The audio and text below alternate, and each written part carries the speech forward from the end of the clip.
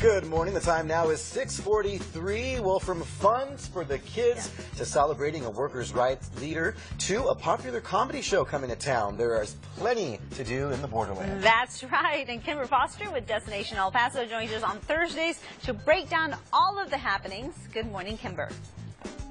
Good morning, Robert and Christina. There's so much to do in the Sun City, and this weekend is no different. The Downtown Arts District will be abuzz with excitement on Saturday because it's time for the 8th annual Downtown Kidspalooza. Bring the entire family out to this fun event that features children's circus-themed fun, arts and crafts, kiddie rides, and more. Clifford the Big Red Dog will even be there. The event runs from 10:30 a.m. to 5 p.m. and is free. A full list of activities can be found online at epso.org. El Paso's first Renaissance Fair will also be held on Saturday from 10 a.m. to 6 p.m. at the Tobin Park United Methodist Church in Northeast El Paso. This amazing event will feature fencing, armored combat, medieval crafting and classes, and a variety of merchants. There will also be an authentic evening feast and the presentation of the baronial court. Tickets are $6 for non-SCA members and $1 for members. For more information, call 920-3334.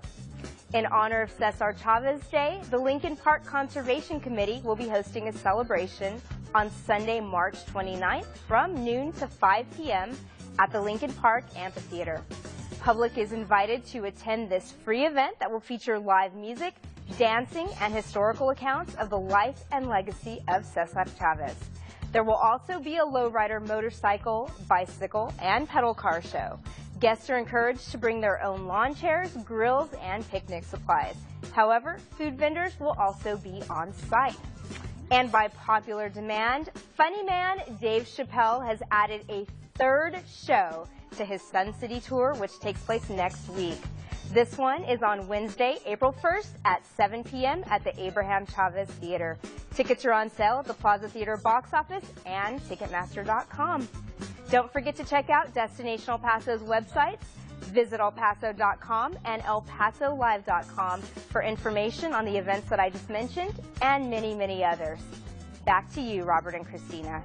All right, Kimber, thanks very much. Lots of fun stuff to do.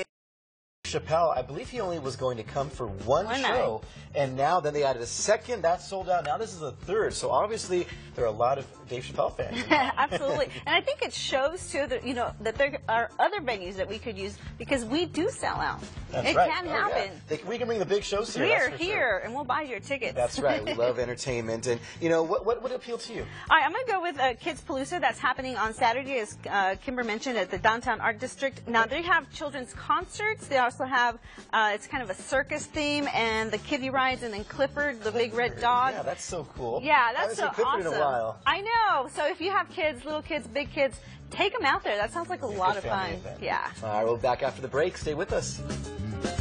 Social Security